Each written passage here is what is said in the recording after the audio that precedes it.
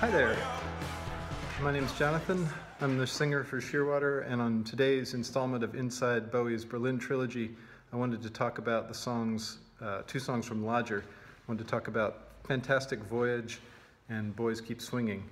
And my friends have kindly lent me their piano to let me explain these to you.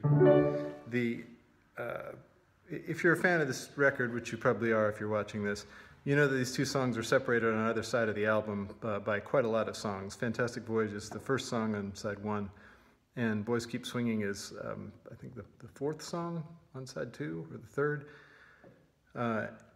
And so there's enough space in between them that you may not notice the thing they share, which is that their chords are exactly the same. I think it was probably one of Bowie and Eno's games that they wanted to see if they could have two songs with exactly the same chord progression on the same record. And so I'll just to prove it to you, here's Fantastic Voyage. It starts with a D. In the event that this fantastic voyage is E should turn to erosion, G minor there, and we never get old, D again, and E, remember it's true, dignity is valuable, but our lives are valuable, that's a G minor there, too.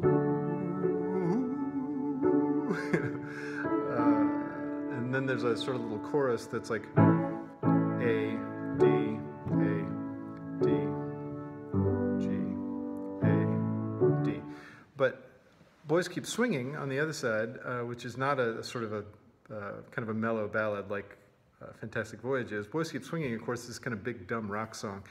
And I think they actually traded off the instruments that everyone was playing in that, or that the rhythm section at least was playing in that song, so that the guitarist, Carlos Alomar, was playing drums, etc. Probably, I just imagine that that's an experiment that stemmed from Eno's work with the Portsmouth Sinfonia, which is a group of people who got together to play music on instruments they did not know how to play, and some of them weren't even musicians at all, in any sense. And yet, when they tried to play these pieces from memory, like the Blue Danube or the William Tell Overture or something, they ended up with something that kind of sounds like them, but it sounds like somebody hazily remembering them or something. It's a really funny and interesting kind of music. But so I have a feeling thought, well, let's try this with this band. These guys are so good at what they're doing. Let's see if we can make them sound, we can sort of handicap them by basically tying an arm behind their back. So anyway, but the chords are the same. For Boys Keep Swinging, it's D again. Heaven loves you, E. The clouds part for you, G minor. Nothing stands in your way when you're a boy, D. E. Clothes always fit you. Life is a pop of a cherry when you're a boy. And so, I think they just wanted to see if they could get away with it, and they did. Although in Boys Keep Swinging, one of the more memorable bits in it was that little hook in the bass in the chorus, like boys.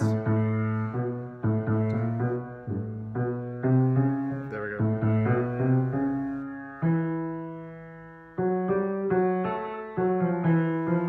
That little thing was invented by Tony Visconti, who played the bass on the track, and that's kind of one of the more memorable parts of it.